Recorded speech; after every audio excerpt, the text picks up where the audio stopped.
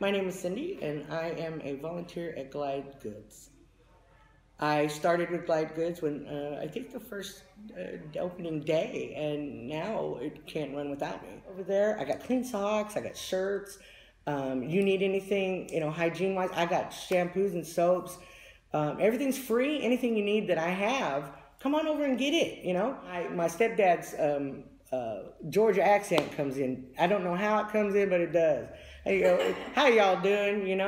Speak to them just like they're your sister or they're your brother. Mm-hmm. Like they're human beings. To have somebody learn their name, call them by their name, it just gives them a sense of belonging somewhere, and you give them a moment to feel special, because out there on the street, there's nothing special. You're not a special person. So when they come in here, just for a moment, you joke around with them. You make them laugh. You make them feel special for just, that brief moment that you're here. They have nobody and nothing.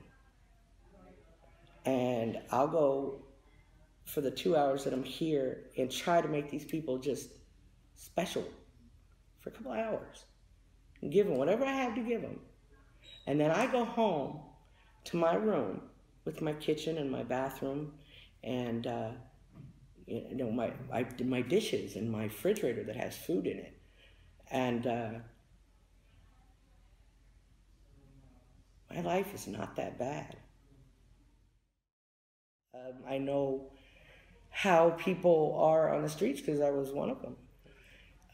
At one point, I was living in a field where they parked the PG&E trucks, and across the street was an apartment complex that had a fountain in it, so I bathed in that.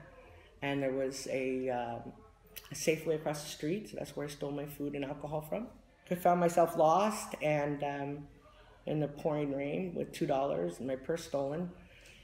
I found myself in front of a Salvation Army building. And I went there, stayed 62 days, went up front, did the program for 2 years, and turned my life around. So I walked by Glide one day, and I said, well, that's just it.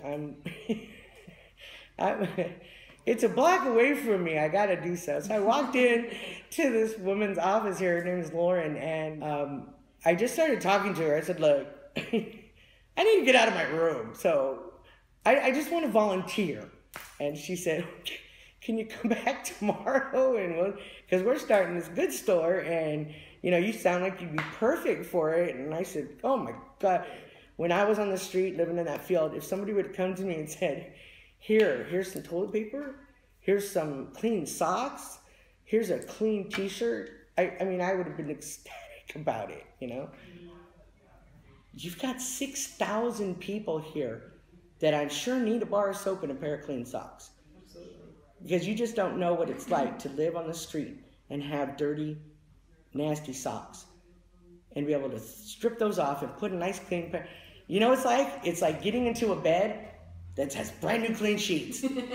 Exactly the same. To put on clean socks is the same. And for them, it's like getting into a hotel bed. I've been a waitress, I've been a bartender, I have been a powder coater, I have been a machine operator. Even with these nails, I still ran a sheet metal machine. But there is absolutely nothing that makes me happier than doing this. Just 2 hours of the day to say, how y'all doing? Let's get you some free stuff. And I've never been happier than that feeling.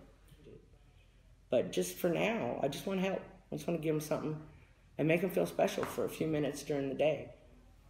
That's why I do what I do here.